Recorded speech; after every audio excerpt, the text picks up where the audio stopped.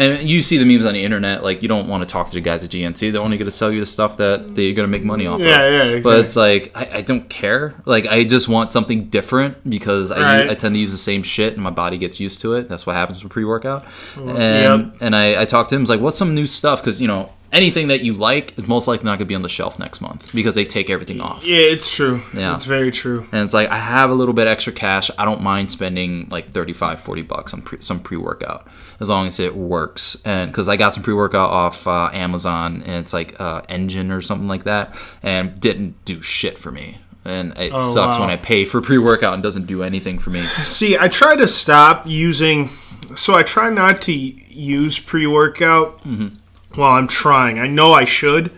I mostly count on my music to do its job. And 8 out of 10 times it works. But, God, man, developing a tolerance to pre-workout is kind of ridiculous. It's like the number one complaint from anybody I know that takes the gym serious. Yeah. Because, you know, your body, like, right away... It's like, shit, motherfuckers would be on 3 scoops not feeling a thing. Yeah. And I think a lot of, you know, so... You just don't cycle off. Like, you have to, you kind of have to treat pre-workout the same way those guys treat freaking steroids, actually. Yeah, you have to cycle off. Despite what you think, you know, considering how I look, I've never actually touched the stuff. I've always just been pre-workout and freaking eating protein and consuming protein, making my shakes. I make a shake, like, I have a freaking, it's not a blender, it's one of the ones that you turn upside down and it mixes. I forgot what the fuck it was called. It's new to me. Yeah, but it's a cool mix. It has a cup itself, so I don't have to dirty any more dishes. I can just mix it, take a thing off, put another lid on it. But I always drink some before I go to the gym, so I have something in me. And then I take that with me. It sits there, and then when I'm done, I immediately drink it. And I put like kale in it, some carrots with protein powder, and some frozen blueberries or something. Yeah, blueberries or strawberries to add to it and stuff, and some almond milk I throw in there with diluted with water. So it's nice and full. So it's a decent amount, and I have my vegetables that I typically don't get otherwise. Normally. Yeah. And I still eat vegetables like later for dinner. Probably my healthiest things is that shake and my dinner. The rest of the day is just, you know, a big bag of garbage. But no, I just eat bags of garbage all day. But awesome. Yeah, but no, like the pre-workouts, like, you know, because when you get a decent pre-workout and you try it and you feel it, like, because this one it was the first for me. I started feeling it in my butt cheeks. Like, weird. Yeah. I was in the car. God, that's weird. Because I have the system as to when Does your girl know? Huh? I told her yesterday. She thought it was really weird. Okay, good. Take that, world. Yeah, but because usually you take a pre-workout, you typically, especially with the Jack 3D back when they had it, I would feel it in my arms. And that was like the first time I really felt tingles in my arms and stuff. I was like, I'm fucking itchy and stuff. And I would take like other pre-workouts, and I'll feel it. I'll tend to feel it like in the back of my head. Being bald, I always feel everything on top of my head, and I just start feeling a little bit itchy, and that's from just my skin being dry. So that's why I always feel like I have to do cardio and build up a sweat before I get going doing anything. So it's funny now that we're on this pre-workout story. Yeah, I have this.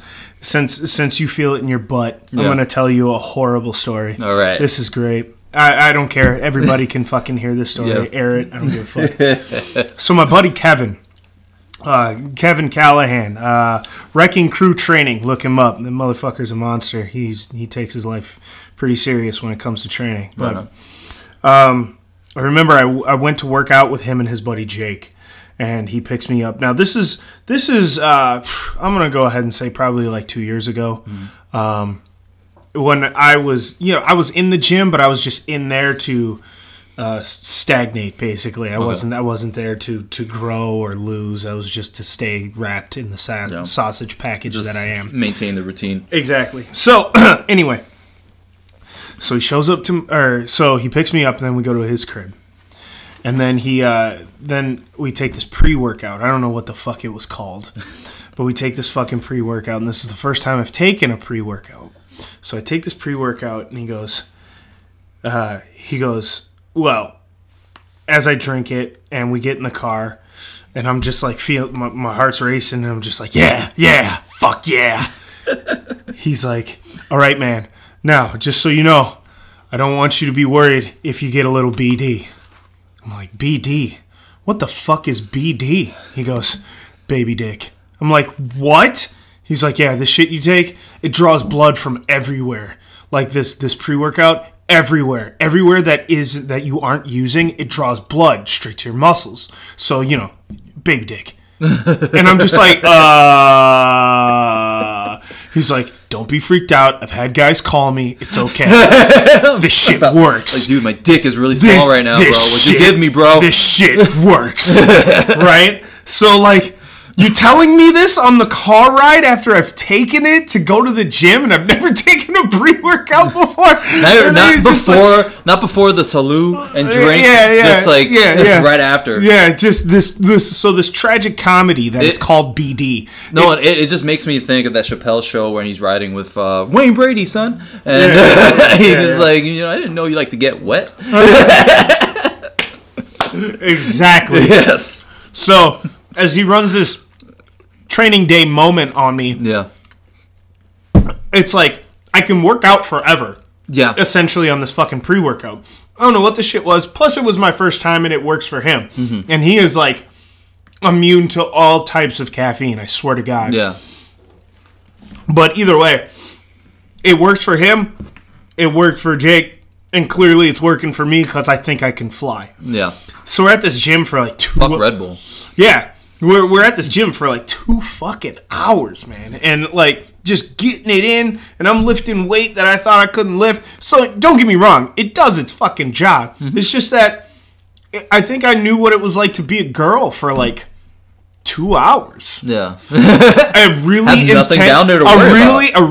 intense,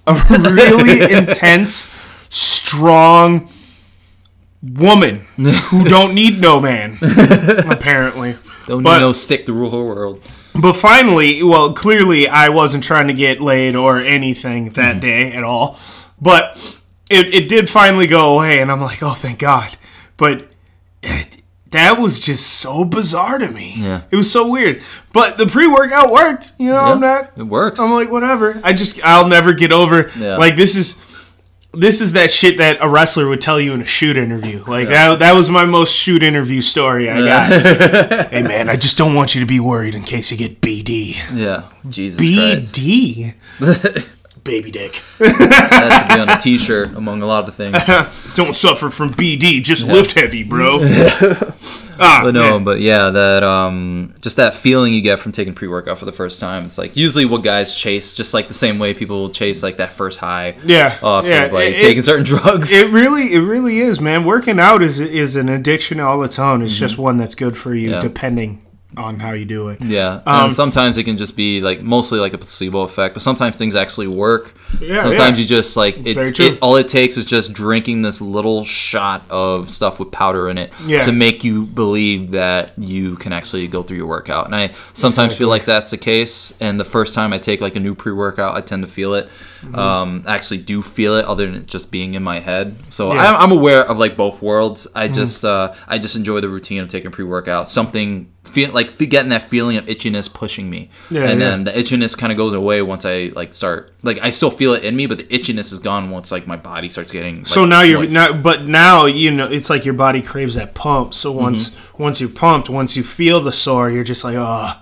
Yeah, there it is. I crave it, especially the soreness that like I always tell myself I don't need it today, but then it's like I really like it is freaking my abs being sore.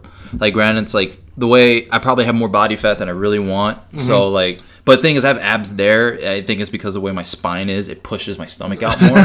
So I got freak abs, man. So it's like I see my abs. I see they're there, but it's like if I had probably about like 10% body fat, I would be completely shredded. I know it. So